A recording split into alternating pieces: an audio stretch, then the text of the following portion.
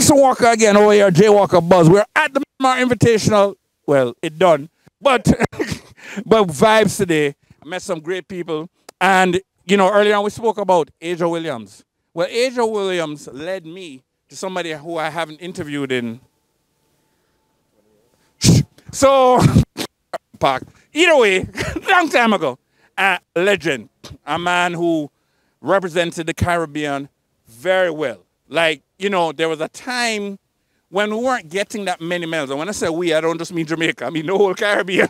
We weren't getting that many medals. He was one of the few that were.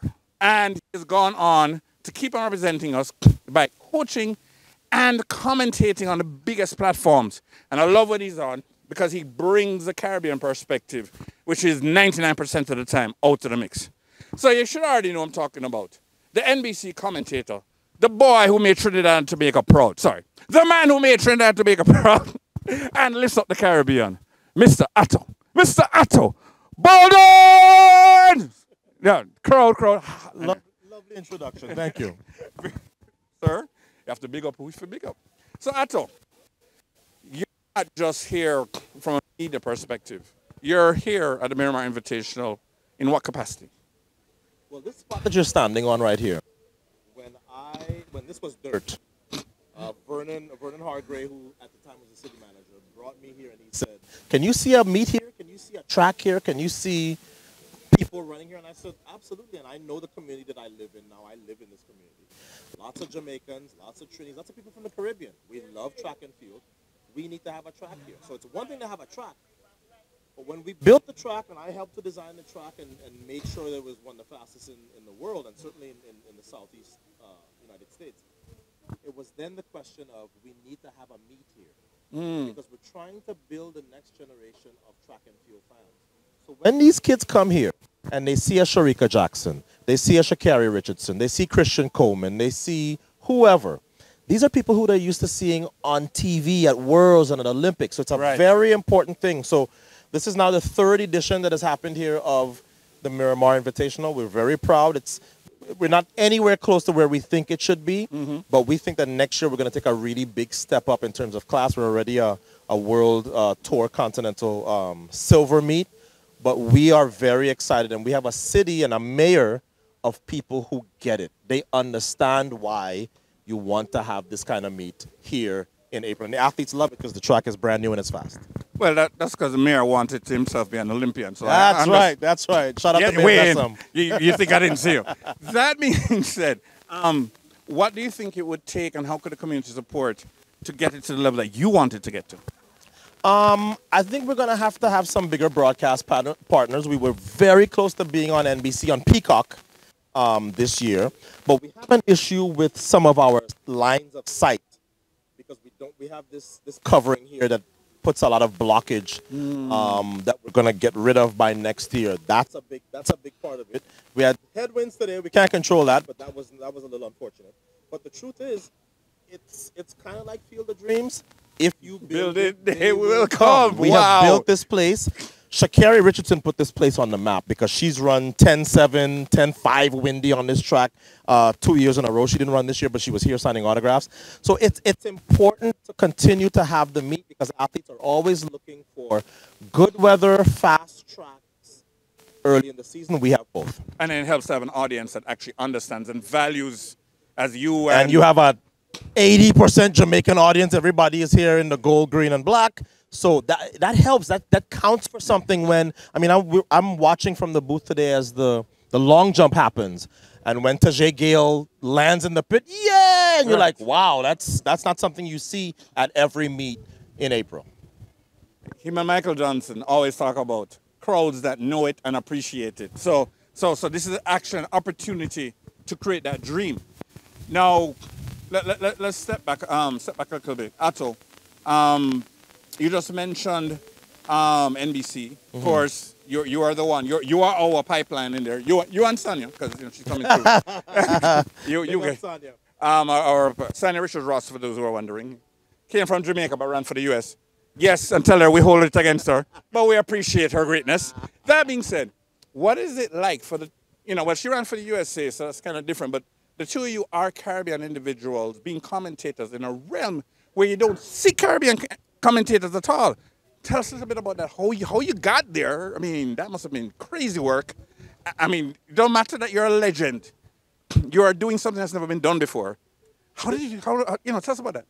I would love to say that I feel like I have brought a Caribbean perspective to my broadcasting. Yes, you have. Nothing could be further from the truth. Let me tell you what I did.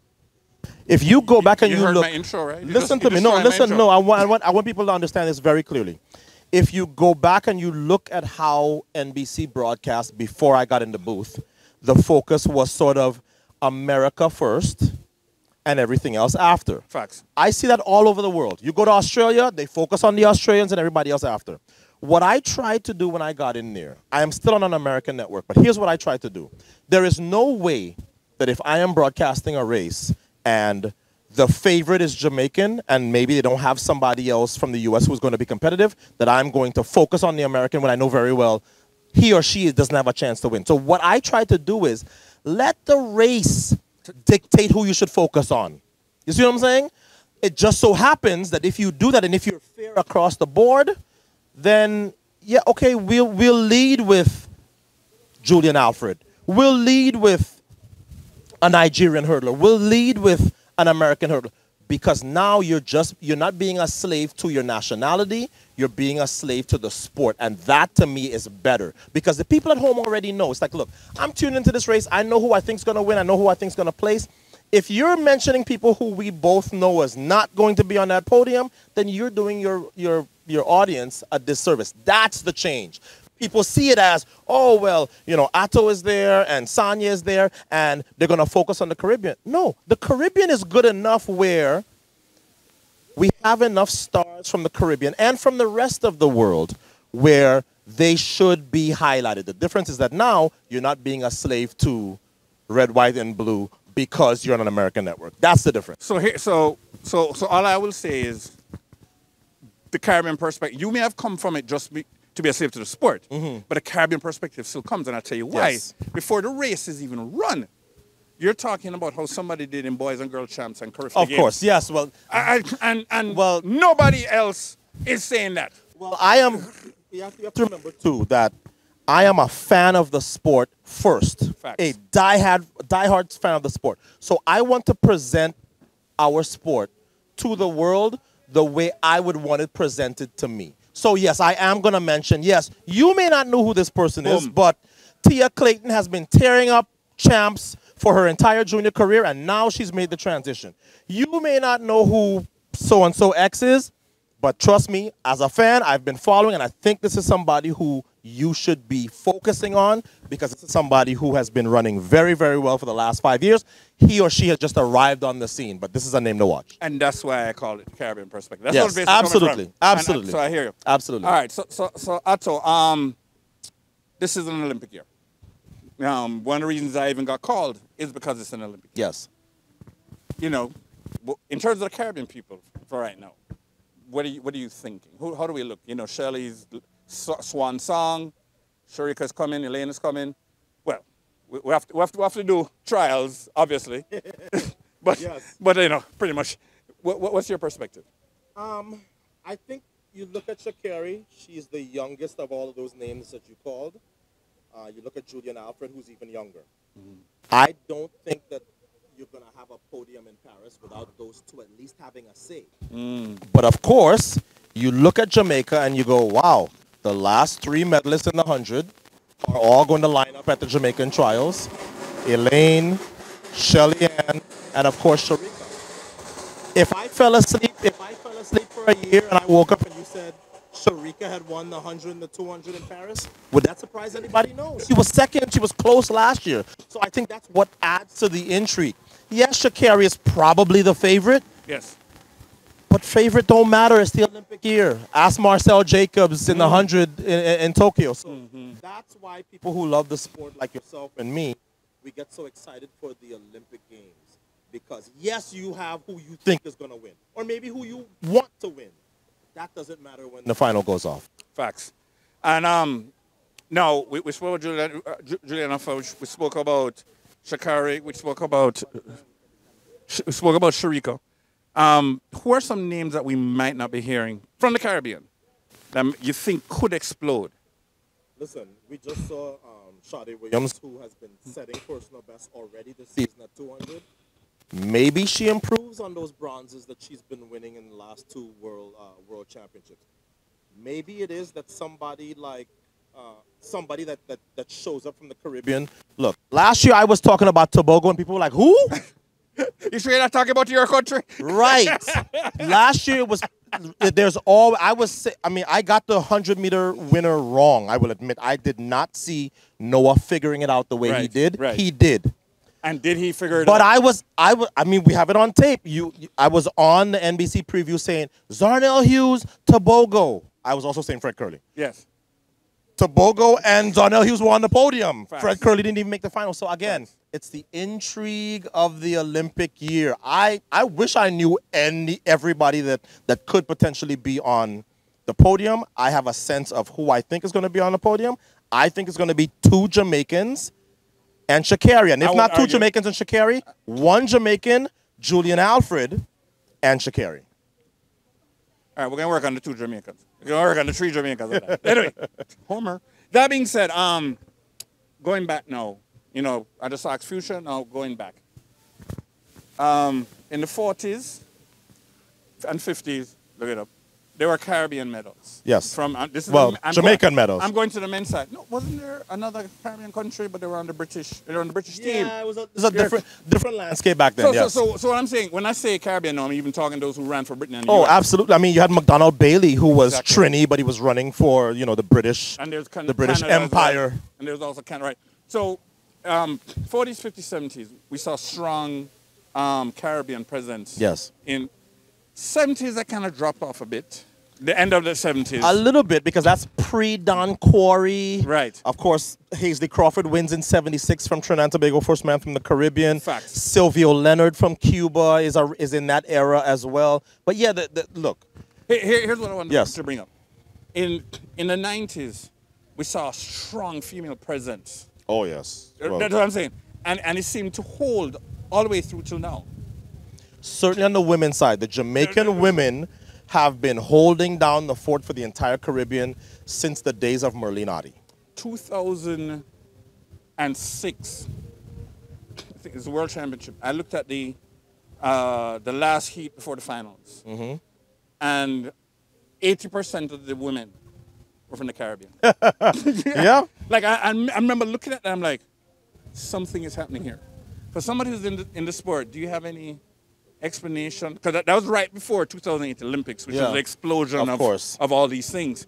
But I remember in 2006 World Championships, 80% were women. I mean, were Caribbean women and Caribbean men. That is gonna continue. That is gonna continue. Now, Africa has stepped up. Yes. That's why you have a Talu and some of the other ones.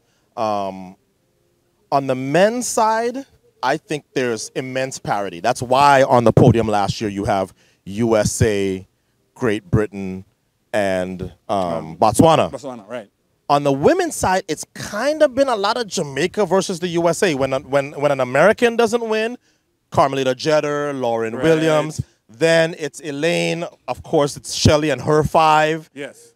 So to me, I don't expect that to change. And I mean, look, I just gave you my prediction for the Paris podium. I have an American, a Jamaican, and a St. Lucian, depending on what day I wake up. Right.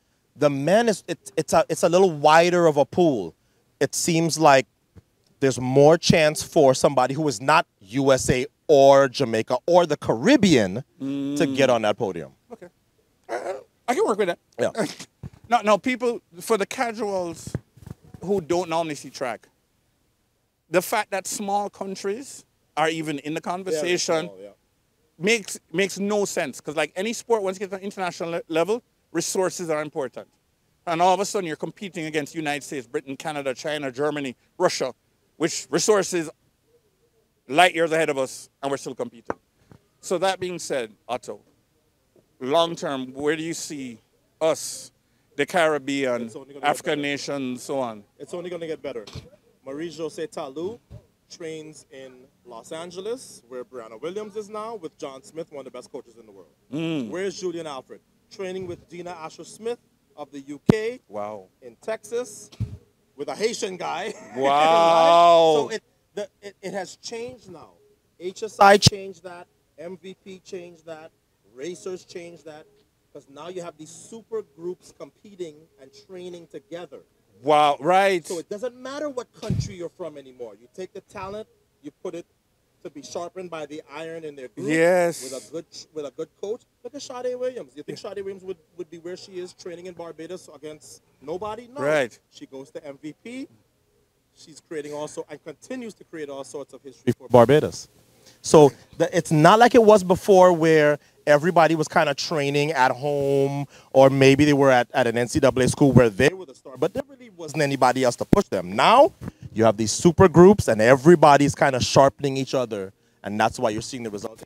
The flags almost don't matter. I mean, we're all happy for Julian because there are going to be generations of women from St. Lucia who go, I am running because I wanted to be like Julian Alford. There you go. I saw her win a medal in Paris. I saw her win World Indoors in Glasgow. It's a different time now. The world is a lot smaller, even in the track and field world now. And the Caribbean, smaller than that. Yes. That being said, so Atto, you know, first of all, tell us a little bit about what it was like coaching the Williams, Brianna and Asia. I mean, there's no way you could have grown up in Miramar and not known about Brianna. Her mother approached me very early to coach her, but I never saw myself as no coach. And then I think I saw some athletes in this area, and I thought they're wasting. A lot of these coaches are wasting the talent, and I got involved. And next thing you know, I was coaching Khalifa St. Fort from Trinidad and Tobago, and then I was coaching Brianna. Brianna literally has done things that nobody had done at the time. Right. She has the age group world record, the under 20. Yep. Double.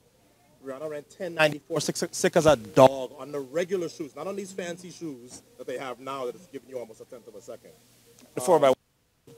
Right. And to anybody who feels like, oh, Brianna fell off, imagine what your life would be like if at 19 years old you had an Olympic gold medal, $1 million in the bank, and you had done and you had everything you had ever wanted to buy. So Brianna did have a couple years of reflection. She is now out with my former coach, John Smith, and I talked to him last night. I've known John Smith for almost 30 years. Yes. For 32 years. Yes. I have never heard John Smith more effusive with praise about a young athlete. So when John says to me, you've done a good job, and I'm going to take it from here, I'm like, this is exactly what I want. I was talking to Stephen Francis at World Juniors in 2018 because I always knew I can't coach Brianna to where she needs to go. I'm doing it now. I'm going to hand this off to somebody. I think Brianna's in great hands. So coaching those two, I think I became a better broadcaster. I certainly understood my sport more. And it reminds me how hard this sport is. And I carry that into each broadcast. It's like, yeah, it's easy to sit on your couch and talk about who didn't run this and who didn't run that. This stuff is hard. Yes. And people forget it sometimes. They're like, why she didn't run? It's like, it is difficult. And not only that, this ain't the NFL. You're competing against the world. Every year there's going to be somebody from the back of somewhere who wants a spot on that podium. It's what makes our sport beautiful and unique. I think Bomani Jones said it best. The reason he says that Usain Bolt is the greatest athlete that's ever lived is because everybody runs. Everybody sends somebody for the 100-meter rounds, right? Everybody runs. Absolutely. And that man ran the fastest time of any human being. It is right. That's right. Tell the world a little bit about Asia Williams. Asia came from Canada. And Jamaican parents. Yes, Jamaican Canadian. She was out in BC, in British Columbia. And her mother sort of shadowed Brianna, and she essentially contacted me and said, if you can do half of what you did for Brianna, right, for my daughter, I am packing up my life and moving to Florida. Excuse me. And she did that. Asia had 2 years under me. She was making real progress. But then once Brianna and I decided mutually she was getting a little too comfortable here and her results were not continuing in the direction that we wanted. She went to Jamaica for 2 years, and then I said, look, I have to get back to the other things that I wanted to do. I was about to turn 50. I had a whole bunch of other things I wanted to do. Don't tell people that you look like 25. Thank you. I had a whole bunch of other things I wanted to do, so I told Asia, look, you're going to have to I can't coach you anymore, but I will still be involved in your career. And we're now talking about how I can help her now that she's in high school. So look, the coaching thing, that's never going to be top of my resume, but I still enjoy it, and I still enjoy seeing young people who are talented and driven achieve their dreams. Now, in terms of your broadcasting career, what do you see long term for you? Well, this is my 20th year now. I've now been doing this twice as long as I was as an athlete. I had said that maybe after Los Angeles, I want to hang it up because that'd be another 4 years. But my Jamaican mother tells me, yeah, right. You're going to sit down at home and watch somebody call the Olympics worse than you. That's never going to happen. So my mother has no faith that I'm going to walk away. But I will say Thank you, Mommy. I will say this. When I retired from track and field at 30, everybody said, that's too early, you're going to come back. I never came back. Once I decide I'm done, I'm done. So we'll see. After one more Olympics, that will be my 6th, I think.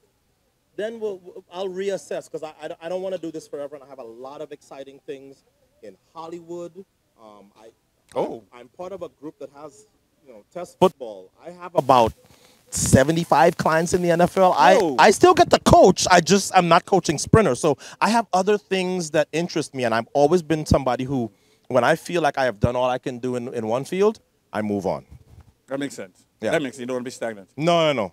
I don't want the horn. Remember Showtime at the Apollo? Yes. You don't want the hook come in for people to go, okay, he was great 10 years ago. He was decent 2 years ago, and now he sucks. Get off the stage before somebody comes for you. Well, clearly the clown is not going to come for him anytime soon. So, ladies and gentlemen, I'm here with the legend, the one and only Otto, who several times beat the Jamaican runner. So, I was cussing him at that point. But we have to respect greatness. Love the fact that he has done what he's doing. He's continuing to do. And all the big media houses that never came through, you missed out. I had no problem with the line of vision. We were doing well today. Just saying. You might want to check us out next year. The Miramar Invitational, the legend Otto Boldon. Big respect, sir. Thank you. Jay Walker Buzz.